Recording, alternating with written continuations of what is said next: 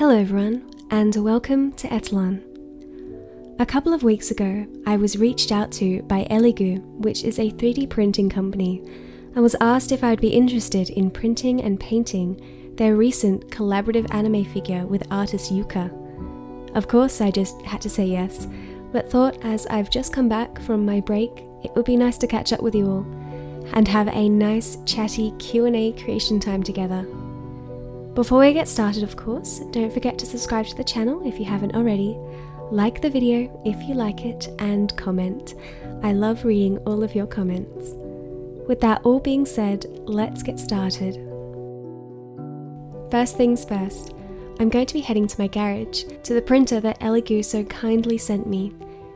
We have the Elegoo Mars 2 Pro printer, the washing machine, and the UV light cure machine. Normally I like to print files in parts because it makes it easier to handle when you're painting, but damn, it just looks so cool coming out of the printer like this in one giant piece.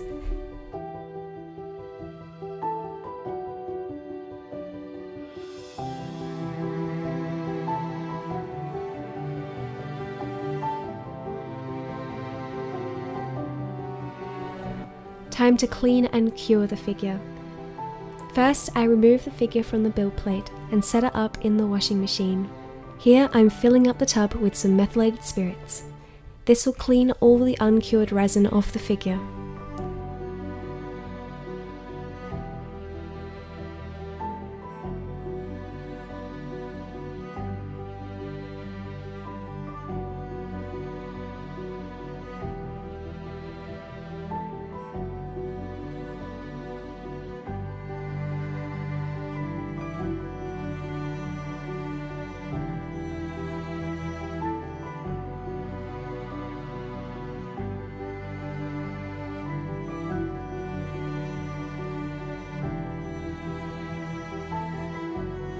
Of course, here's me fiddling around with the machine for a good 5 minutes, not knowing how on earth to turn this thing on. Eventually I had to call my partner to come help me. I can't turn on the wash and cure machine.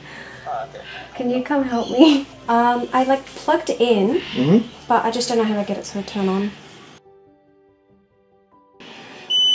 Oh, for God's sake.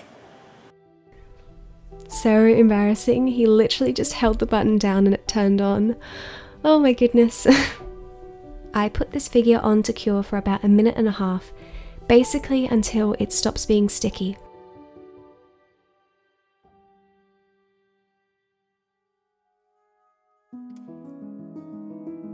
The details on this figure are insane. The lacing, the hair, it's all just so beautiful.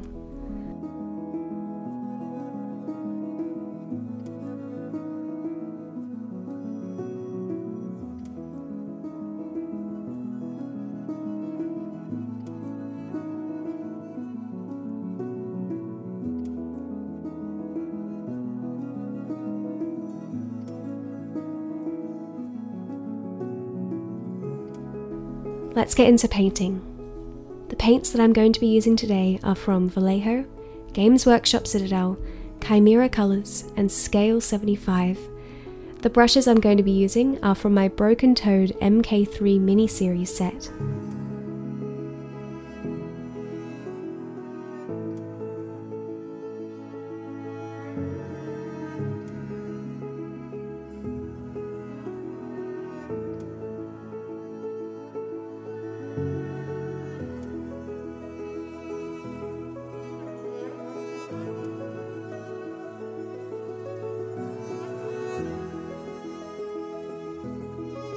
To lay down the base colours of this figure, I went in off camera with a layer of airbrushing. For the smaller areas, I'm going to be going in by hand, layering down the colours, and then going into the details a little bit later. Let's get into our Q&A. I got a lot of questions in regards to my Monster High revamp series. Will I be continuing the series? Will there be any other characters that I'll make? Or if I'll be moving on to another property, like Ever After High for instance. Just to start off, I wanted to thank everyone for their support on the series. It seriously just so appreciated for everyone checking out those videos and being so kind. The support is just so encouraging and I really appreciate it. For the series though, I'm not too sure. I obviously just finished doing Laguna, which is the 7th installment of the main characters, I guess. And I will be having a video with all the dolls I've done, putting them all together, just to cap off the series for now, and then decide on what I wanted to do, if I wanted to keep going with it or not. Of course, I'm always happy to go in for a season 2 if people are interested. I have about 9 or 10, I think, Monster High characters ready to go. The only concern I have if I keep it up as a consistent and regular series is I do get worried if I get typecasted, like it's the only thing that people want to see from me. You know, because I love designing original characters, I love doing other kinds of characters. I guess I just would worry that people would only come to see that, which is, you know, I appreciate everyone checking it out nonetheless. I think where that comes from though is that I've been really itching to try out some other series as well, and I think I just worry that if I continue doing that as a frequent installment like I have been doing with the ones that I've been doing recently, I'm worried that I'll end up being kind of lazy and pushing back the series that I've been wanting to do. But, you know, I think I'm just worrying a bit.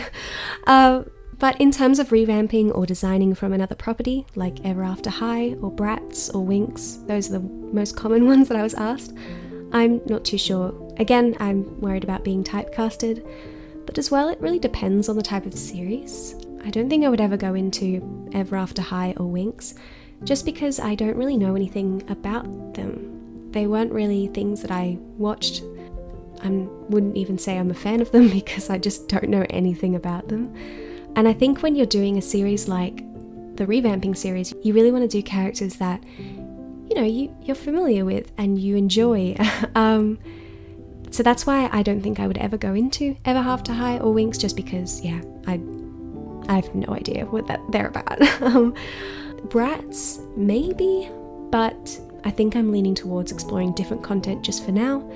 But, you know, I'll probably eat my words. I'll probably end up making a Bratz series, but yeah, it just depends on, you know, I'm a bit of an over planner, so if I decide to do something, if I've got things already in the works, it just kind of pushes it back. So I don't know, I'm not really sure. If I do it, I do it.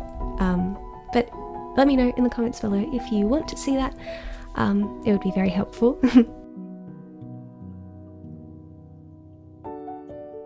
What are your favourite films? What are your favourite shows? What are a few of your favourite animes? Basically, what's your favourite media, I guess. My favourite all-time film, I think, would have to be the 2015 adaptation of The Little Prince. The animation, the story, the music, it's, oh my gosh, it's just so amazing. No matter how many times I see it, I always cry at the end. It's just so good, criminally underrated. Not many people have seen it, but I would highly recommend going to watch it. In terms of shows, I definitely like things like Castlevania, What We Do in the Shadows, Clone Wars. I love watching cartoons, so like Over the Garden Wall, Adventure Time, and We Bare Bears.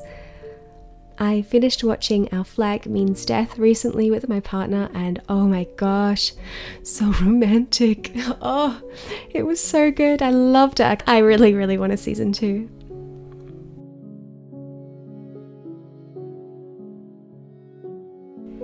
In terms of animes though, I don't tend to watch many anymore.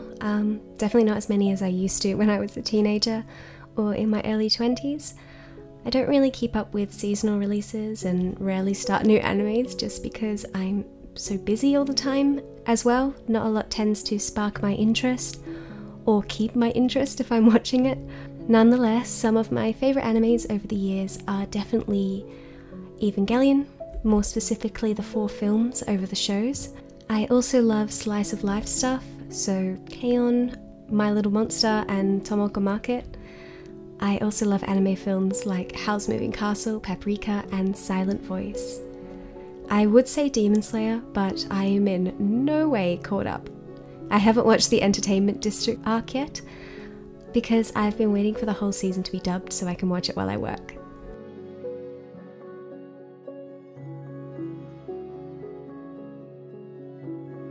Would you ever make a doll inspired by one of your birds? If you don't know, I have two conures. I have a green cheek conure called Fergus, and I have a black cap conure called Apollo. Totally, I've been wanting to do this since I adopted them. I'm just not very good at anthropomorphic characters. I've been wanting to do them in the Animal Crossing style. It always just gets shelved for later. But yeah, I do want to make little dolls of them or little figurines. I even have been going through, like, if they were in the Animal Crossing world or their little anthropomorphic world, what would their jobs be? What would their outfits look like? Stuff like that, and it's so much fun to kind of take inspiration from your little pets. Yeah, it just, at the end of the day, I'm not very good at drawing little birds. But yeah, I definitely want to make little figurines of them. I think it would be just criminally cute.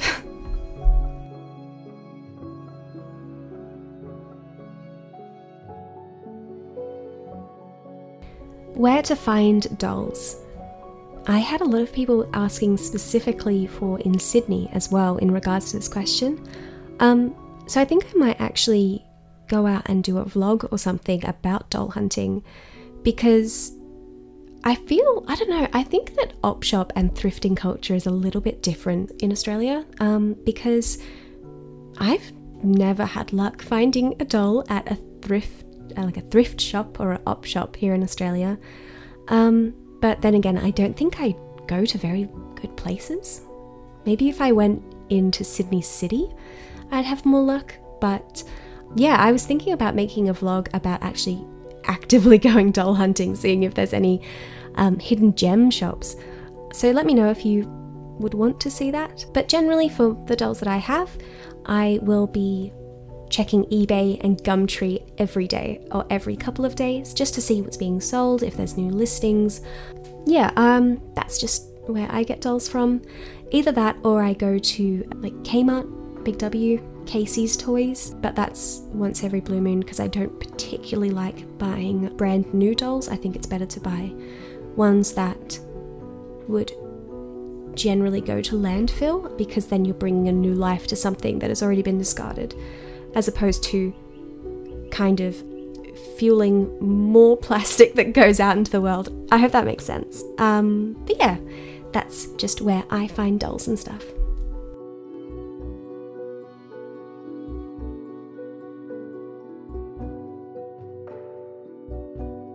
Have you ever been through art block so hard you couldn't bring yourself / were scared to make art? How do you deal with art block? And what gives you motivation to make dolls? Oh my gosh, yes, of course, definitely. It can feel as if the whole world is crushing against you, as if nothing matters but everything does.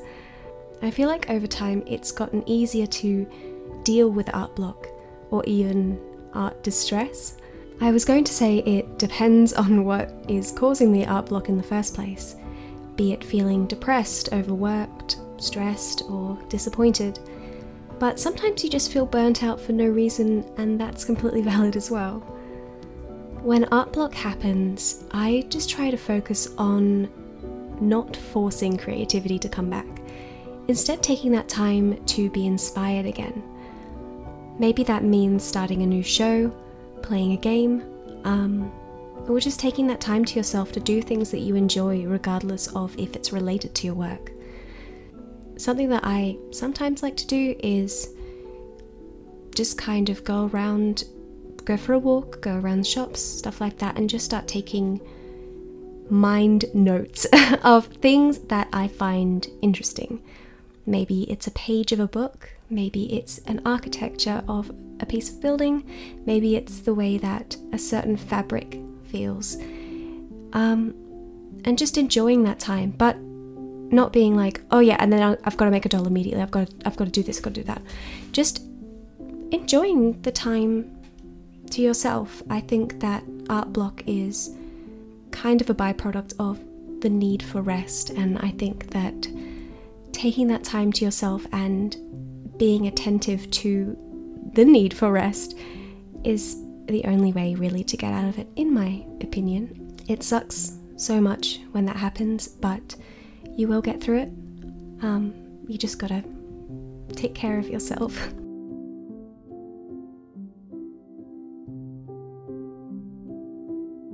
These were questions I was not prepared to get at all. When you were little, what did you want to be when you grew up? What did I want to be when I was a child? What did I do before my art career? How long have I been customizing? And what did I do before? I started customizing in the start of 2019, I think. What did I want to be when I was a child? I definitely wanted to be a paleontologist, which is the study of fossils and evolution. I always was so interested in it. I always wanted to go to do a uni bachelor's in it. It was my goal throughout high school, and it was just kind of what I wanted to do. But unfortunately, after doing my final year exams for high school, I just didn't make it. I didn't make the cut to get in. So I ended up doing a communications diploma, and then later went to university to do a bachelor's in communications. I was diagnosed in my final semester of uni with learning and cognitive disabilities, which was pretty whack. After finishing uni, I went on to do placements, internships, and worked a couple of jobs in the field that I was in. But eventually, not to go into all depressing detail, but that chapter of my life just ended. A couple of years later, I decided to start doing art again, specifically learning 3D modeling and as you can see with the channel, doll customizing, and yeah, here I am now. I didn't really know as a kid, teen or young adult, you could ever do a career in art, in this field, this kind of realm that I seem to sit in, but I think if you would have told me back then, I would have been dismissive of it anyway, not feeling as if I would have been able to do it anyway. But yeah, basically what I'm trying to say is I was in the field of comms and I wanted to be a scientist, but sadly because of disabilities I unfortunately couldn't make that possible, but ended up finding a career I enjoy much more. I'm sorry if that was really sad. I didn't mean that to be depressing, but you know, these things happen.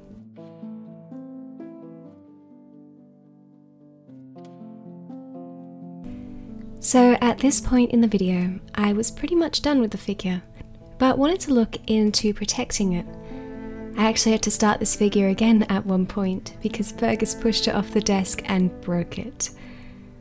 I went to Kmart and was able to get one of these glass food storage container things, which when turned upside down looks somewhat like a glass case.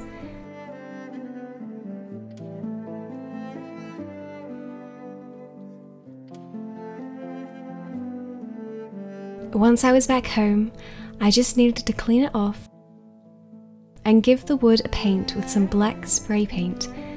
Pretty good for $4.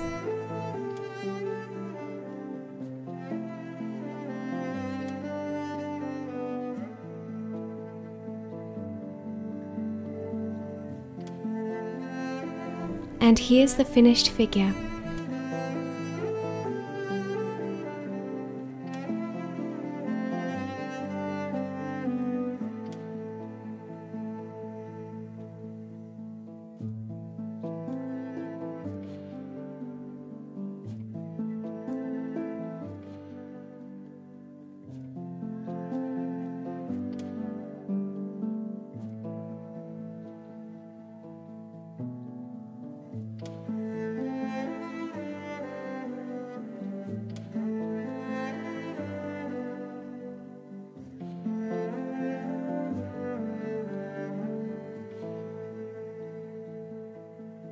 If you want to try and paint this figure yourself, I'll leave a link to Jukka's page in the description box below, and of course a link to the Elegoo page as well.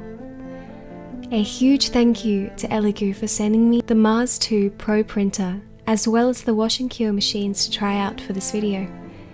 If you have any other questions that you have for me that I didn't have a chance to answer in this video, do let me know in the comments below. As always, don't forget to subscribe to the channel down below to never miss a video.